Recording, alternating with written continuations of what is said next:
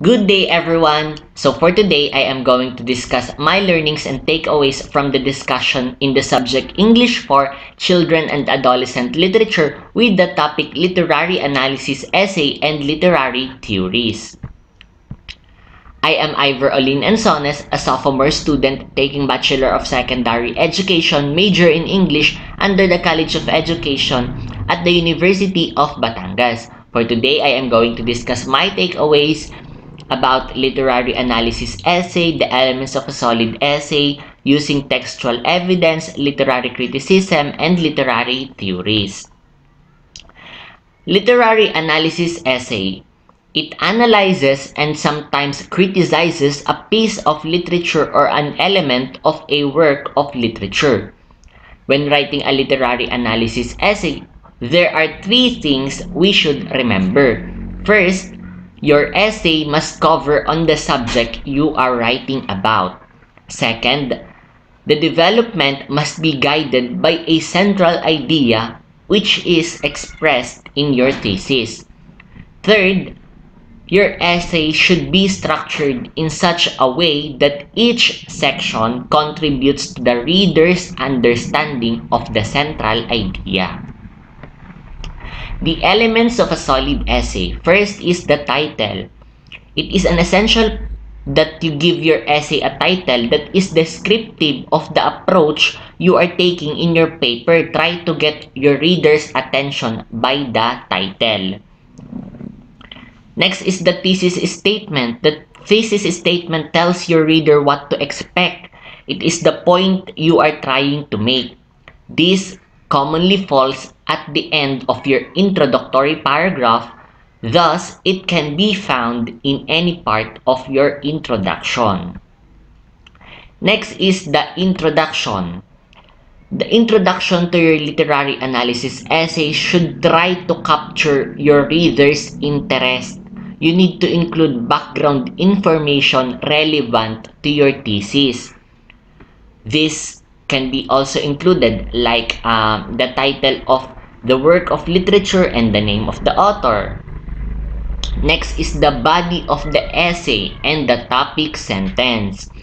The body is the development of the central idea of a literary analysis essay.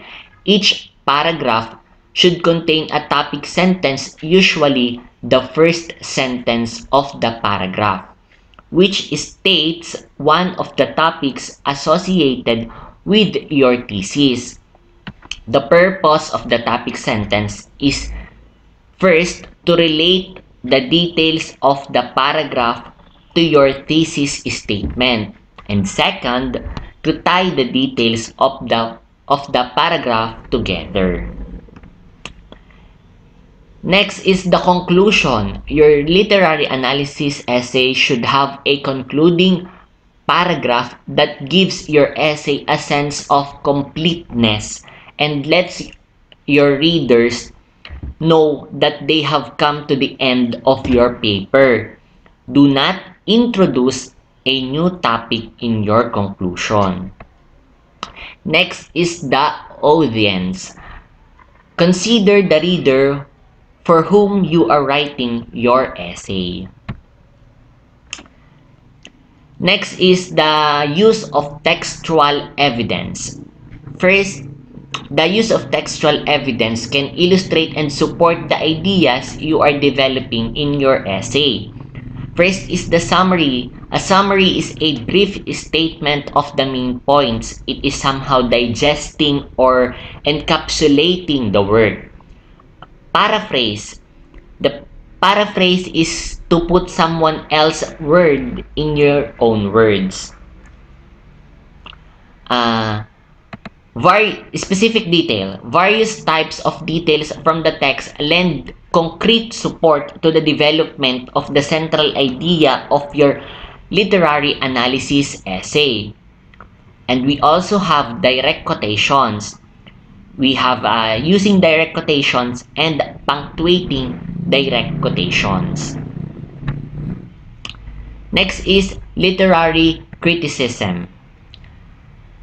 Literary criticism is also called a critical theory.